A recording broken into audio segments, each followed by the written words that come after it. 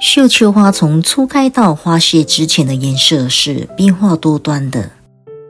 种上一株绣球花可以赏到很多的色系，这也是大家所喜爱的。我想介绍给大家认识一下，这个砰砰砰，这个是花吗？不是的，它是花萼。真正的花在这儿，这个蓝色的小花才是真正的花。最主要的，这些花萼是要吸引一些蜂蝶来授粉，片很大吧？真正的花才是那小小的花儿。这一幕也是花谢之前的一个色系，另有一番美感。那些小小的花儿也谢了。其实我的花园不大，可是我懂得去安插一些花草，只为了这一幕舒心的画面与快乐的时光。我们小小欣赏一下我所种的一些绣球花吧。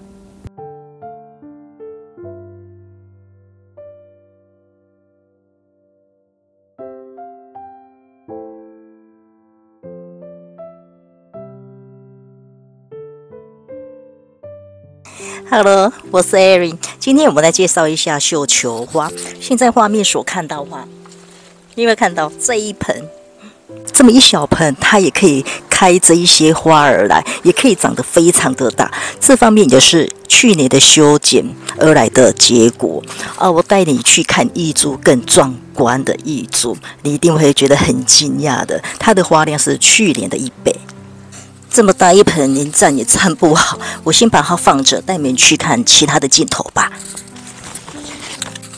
这也是我摆放的一个地方，看起来是不是看不出来它是一个很小的盆子吧？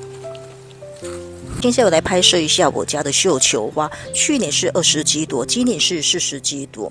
我大概是拍摄一下位于马路旁啊，怕会影响到一些人车。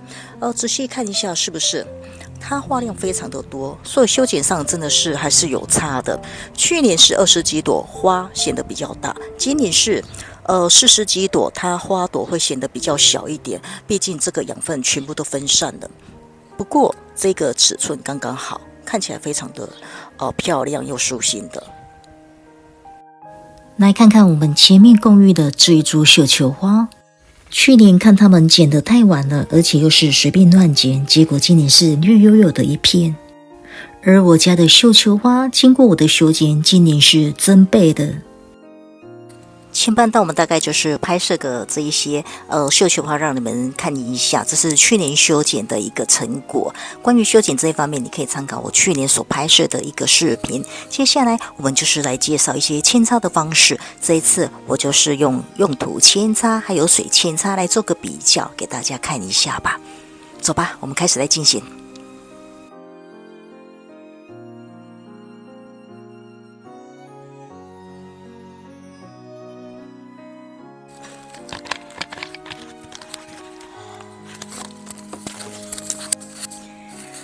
真的是好热的天气呀！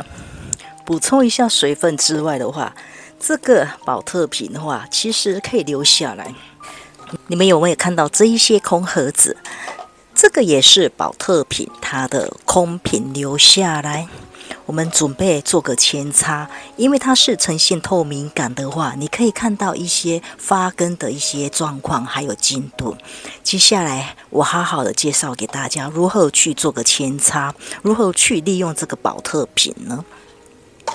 把镜头转近一点吧。刚刚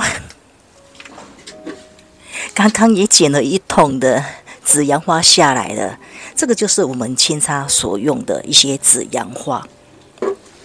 今天很有趣的一点就是，我要比较一些扦插的用途，还有整个它的一个进度，好让大家观察一下。这一次我会用4种不一样的土，还有就是一个水扦插来做个比较。我们来看看它的进度会是如何呢？这也是一个很有趣的研究。我们开始进行吧。在我们使用这个空盒子的时候，记得下面必须要剪洞。我们来看个扦插的一个准备。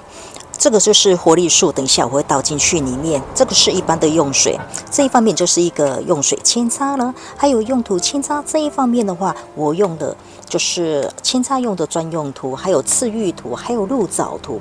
这一些的话，分别我会倒进去里面。前半段我会用发根粉，后半段的话就是一般的扦插来做个比较。这个是一般的一个花草用的培养土，所以总共有4个一个方式，还有就是用水扦插。整个过程上的话，会有很多的结果出现，我们来看吧。我们倒一点点活力树进去这个瓶身里面，不要太多。好，这就是我们分别所加入的培养土，还有就是这个鹿藻土、刺玉土，还有就是纯粹播种用的一个用土，还有水扦插。记得先把这个水先浇透了。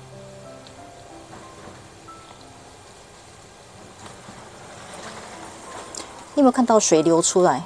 代表说下面的话，那个洞是有用的，剪个洞是对的。这个就是一个剪洞的话，下面水会很流通的流下来，不会堵住，这一方面很重要。这个叶就不要了，要个2段。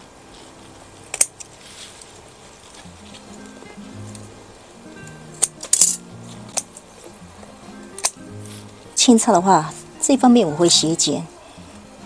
下面一样，叶子我不会留。这一段的话，就是直接插在土里面。我们先示范，就是不涂发根粉的。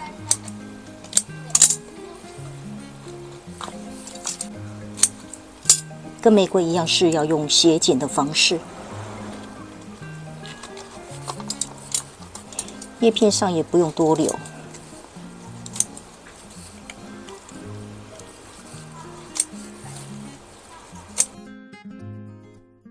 第2批，我们来涂发根粉吧。